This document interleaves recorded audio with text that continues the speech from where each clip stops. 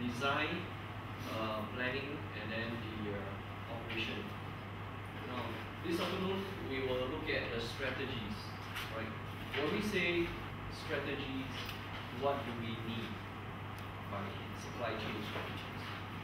So, over the years, supply chain strategy has evolved, and you as a supply chain professional, you at least must know what are the strategies when people talk about supply chain strategy, so that you are aware and you know how to implement some of those strategies. Okay. So let's go back to looking at the aim of this session here is to first touch on some of the concept and strategies, and in the meantime we also revisit the definition of logistics and supply chain. Right? Is there a difference or they are the same? And then we look at the strategies as of today. What are the kind of strategies in supply chain management? Right? You may have done something, but you did not know that it's actually one of those strategies. So I will just share with you, just like in Sun Tzu, there are 36 stratagems. Right here, in supply chain, we don't have so many, but these are the classic ones that you at least must know by the end of this class. So, what is the main difference between logistics management and supply chain management? Anybody want to try? Before we go into the details, what is the difference between logistic management and supply chain management? Anybody want to try?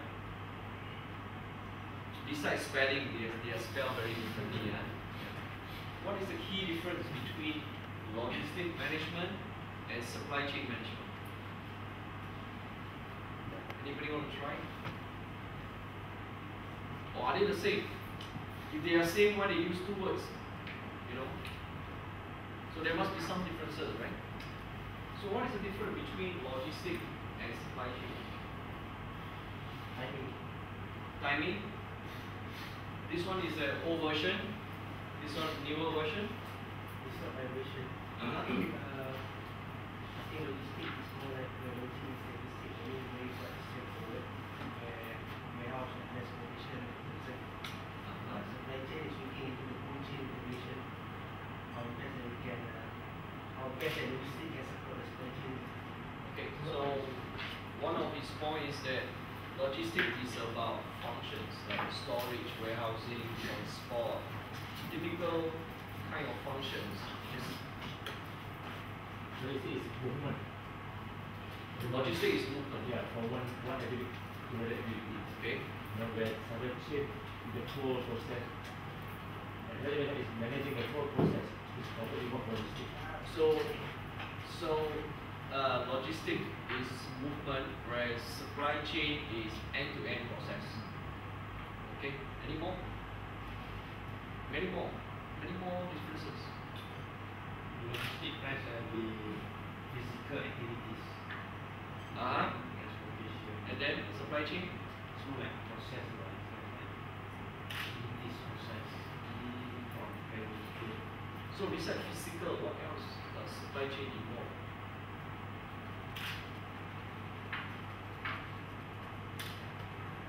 Any more difference between supply chain and logistic management? Very important, because as a supply chain professional, you must be able to tell people what is so different between you and the traditional logistician. What are the differences?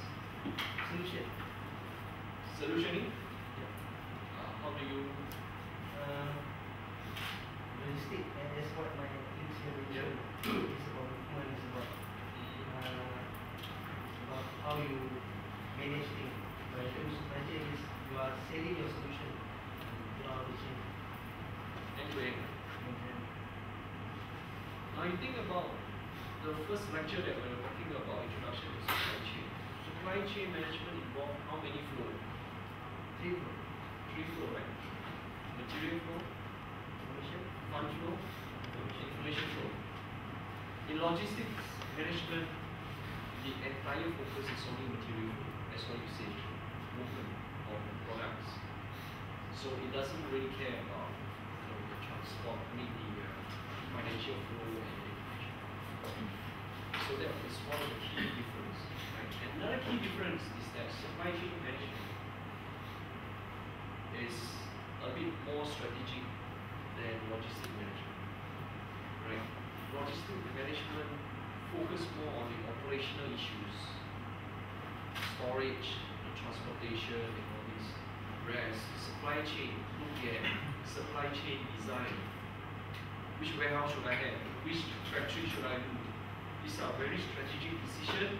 Logistic management don't do. Right? You ask anybody, they will not tell you, okay, how many warehouse, how do you do that? The supply chain department do that. Right? So they want to look at supply chain configuration.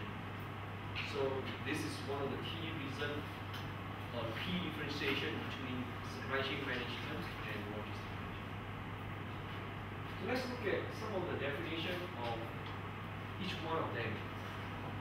So the first one is logistics means part of the supply chain process that plan, implement, and control the efficient, effective, forward, reverse flow of materials and related information from the point of origin to the point of consumption in order to meet customer demand.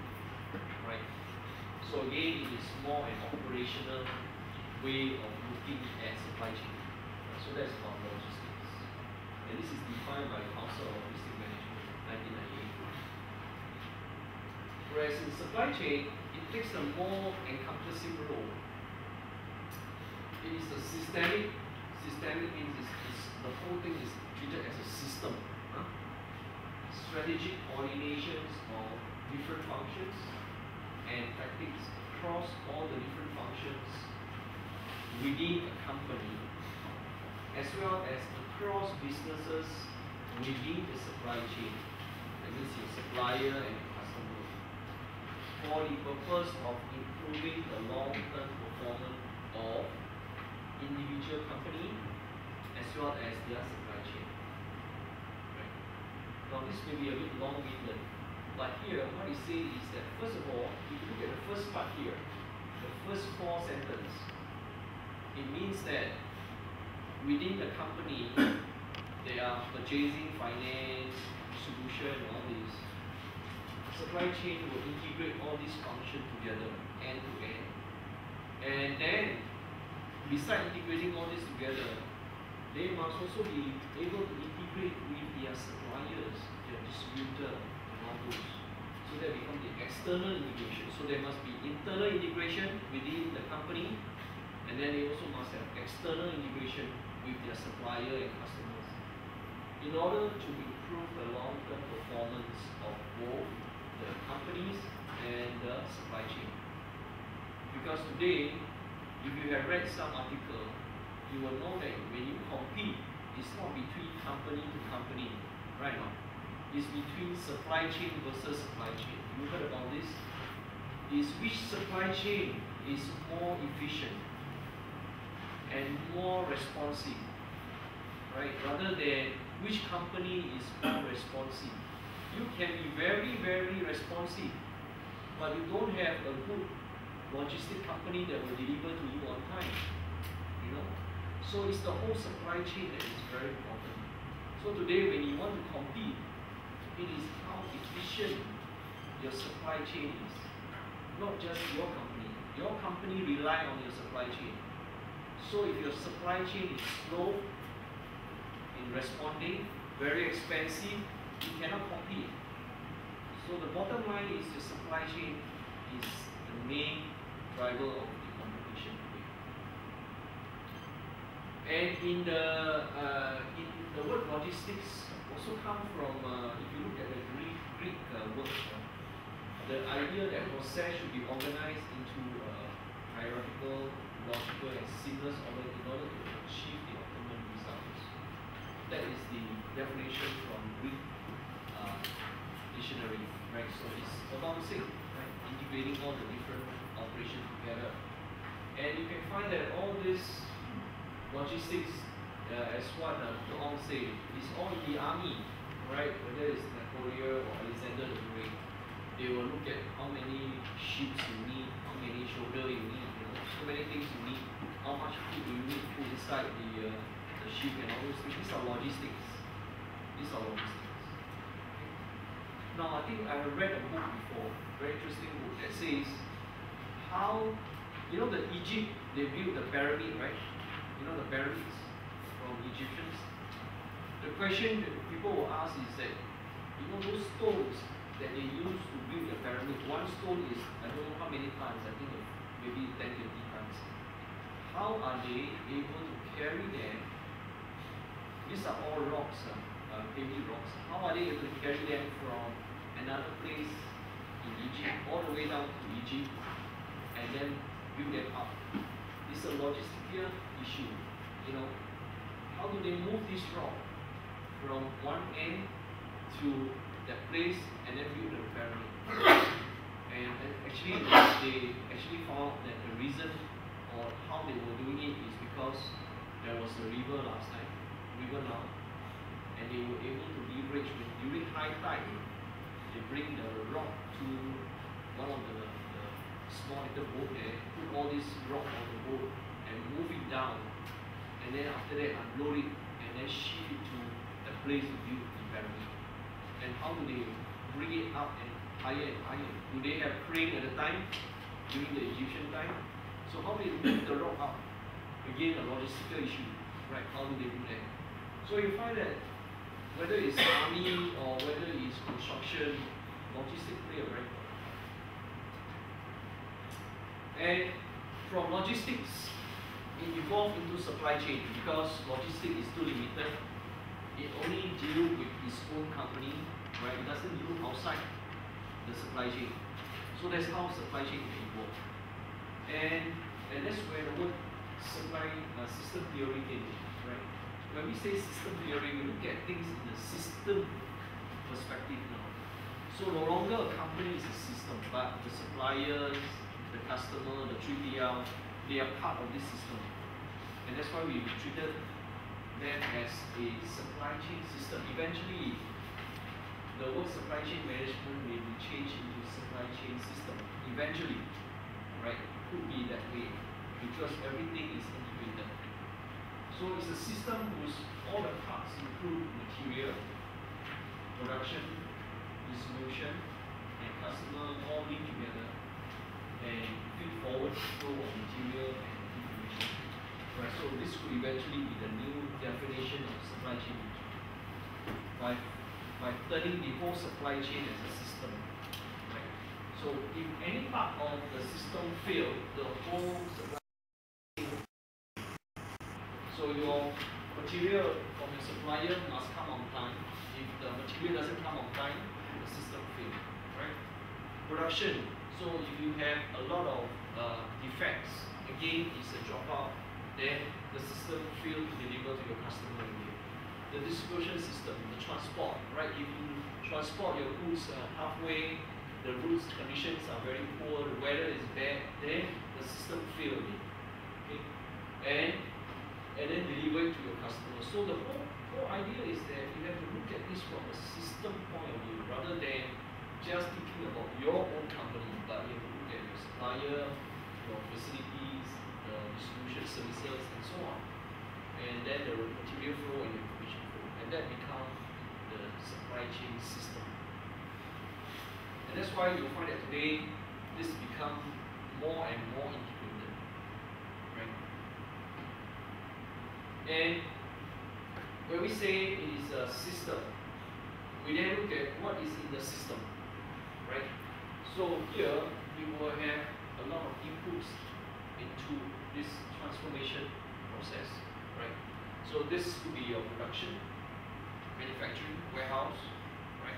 So all the raw material will go in there and then get transformed and then ship it out. Now, traditionally, one of the problems that people complain about supply chain books is that it is linear. You know what is linear? That means to say that this is your company, right? The suppliers, there's only one supplier, and then go to one customer. So this is called a linear supply chain. But in real life, do you have a linear supply chain? You will never have a linear supply chain, right? In real life, you will have many suppliers. You will have many customers. So it will be more like a supply web. Because it is not linear. If it is linear, then it is not realistic, right? You don't buy from one supplier and you don't sell to one customer. So the whole idea is that the transformation comes from many different inputs. And then when you get out from that process, the whole supply chain process, you will go out to multiple output as well. Right? So this is exactly how the real world will look like eventually. Now we look at Forrester effect. Now this is the first concept in supply chain strategy. Right? Forrester effect comes from a professor called J. Forrester from MIT. And J. Forrester in 1961 discovered something very interesting. So we look at the supply chain, right, which consists of 4 different players. The factory produce, sell it to the distributor sell it to the wholesaler, and then the wholesaler sell it to the retailer, and then the consumer buy. So when you look at this whole supply chain, you look at the raw material, which is the material flow, going into the factory, and then when somebody buys from the retailer, material get pulled into the various part of the supply chain. Right? As the moment I buy something from the retailer, then they will order, right? So material get pulled inside here. At the same time, the information, the point of sales information get updated here, and then from here, the wholesaler will then place an order to the distributor. Then the distributor will place an order to the factory. Okay. So the amount of quantity increases as you go upstream, right now. Because first you buy one piece, then the retailer, they cannot buy one piece from the wholesaler, they must buy at least a dozen or a carton, right? So they buy a carton. And then the wholesaler will buy from the distributor at least 1 container sometime. So they will buy 1 container from the distributor. The distributor cannot order 1 container from the factory, they must order a few containers. So they will then buy more.